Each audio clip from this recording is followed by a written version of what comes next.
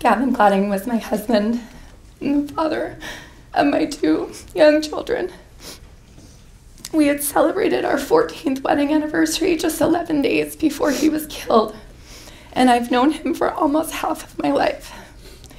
His passing and the way in which it occurred has caused immeasurable pain and heartache for me and my children. On the morning of September 16th, I lost my rock, my biggest supporter, my best friend, and my partner in life. My children lost their daddy and a part of their innocence that day. The life that we dreamed up, created, and built for ourselves was turned upside down that morning. And I am day by day trying to pick up the pieces and face the reality of life without my husband and the father of my children. After learning of what happened, my daughter asked me, why didn't he just stop his car and say, I'm sorry? If you hurt someone, you say, I'm sorry.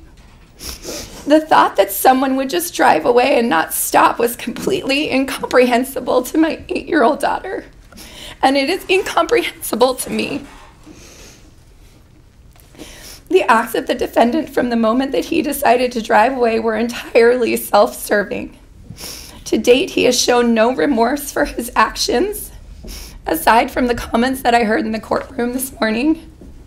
He has been uncooperative with law enforcement and has not explained what he was doing in the early morning hours of the incident and why he veered off the road, striking and killing my husband with his vehicle.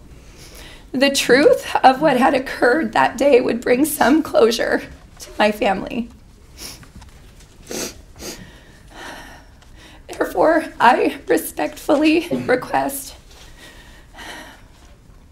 that you hold him accountable for his actions on the day of September 16th and those days that followed, and that you sentence him to the maximum term allowable by law.